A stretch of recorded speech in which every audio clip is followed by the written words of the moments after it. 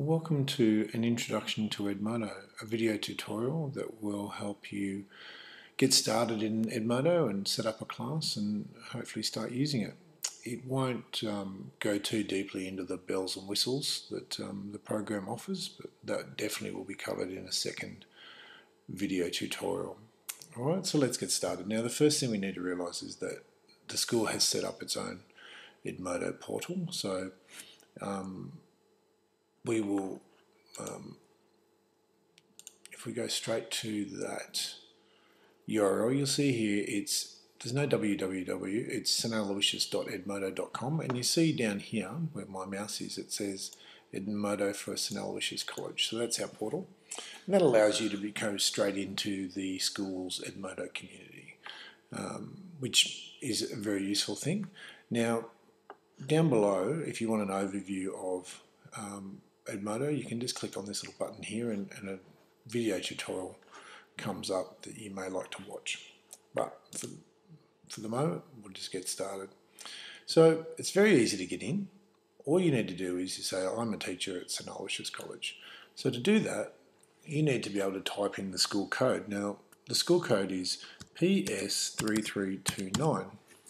Now, after that, all you do is type in your school username, just your standard username, your standard school password, your school email, select your title, and then your first name and last name, and then you're in.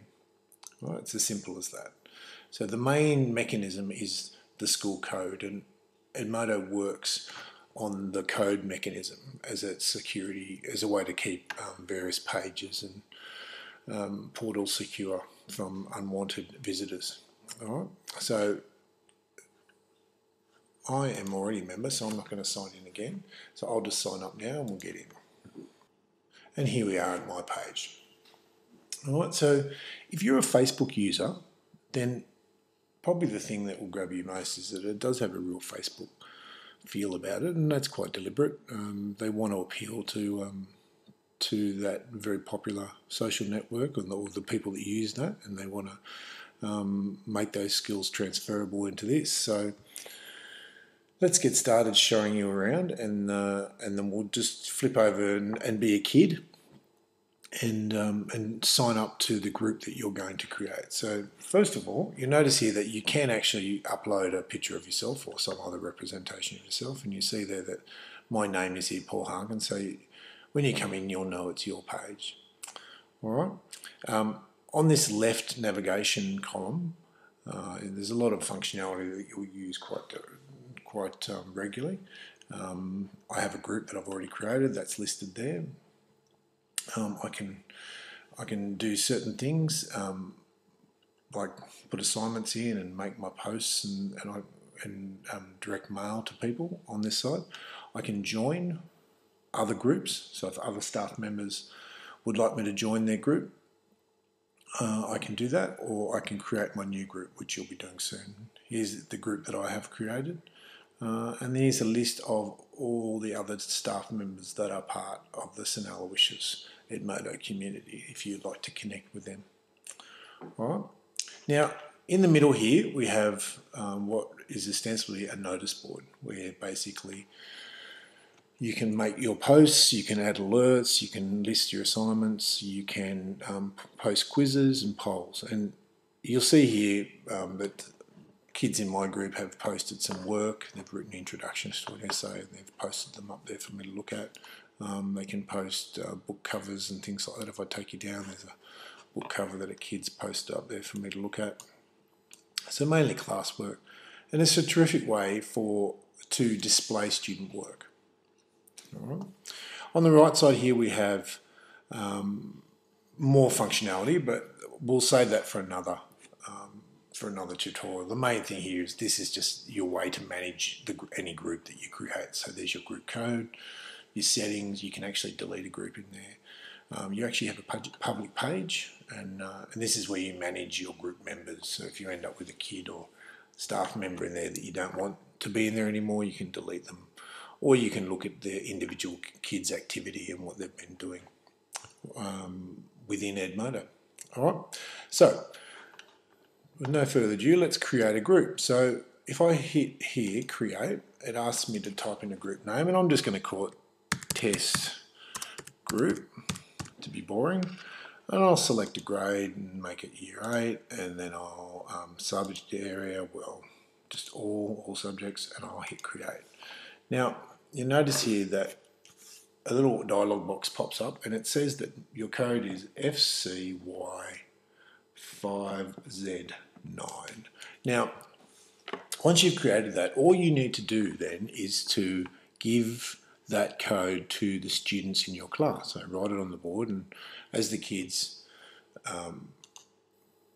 join up to Edmodo, or basically if they're already members, they can sign in, and they put that code in and they can automatically become part of your group. All right, so if I go to another page here and I say I'm a student, and I'm going to put in that code, I'm going to be FCY5Z9, and then I need a username. So I've done this before, used this fake name before, so only testing 67. It tells you whether it's available. Yes, I've got a dodgy password here.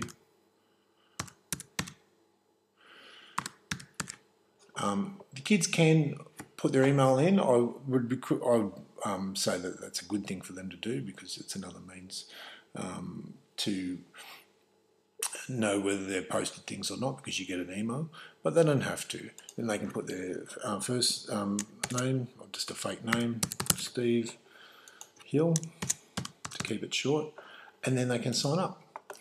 And you'll see here, in they go, and they have become part of the test group. So if I go back to my other browser and I hit test group, and I see that over here on the right that group has 2 members. I managed to see that, and you see here Steve Hill is a member of that group. And what will happen is, when you do it in class, literally 20 names will pop up into this box here, and suddenly you'll have a group. You know, and all of a sudden they can just start posting and sending information up on that notice board, and pretty much is then up to you to decide how you're going to manage that and what you would like to do with it. All right, but that is Edmodo. That's how it works. There's an email alert to say that that a new member has just joined as well. So Edmodo makes sure that you know what's going on. Now, if I want to get rid of anyone from my group, I'll explain how to do that next time, and some of the other functionality that you've got, like creating smaller groups, and the library and the calendar and the grade book, and all those sort of things that are really useful within the program.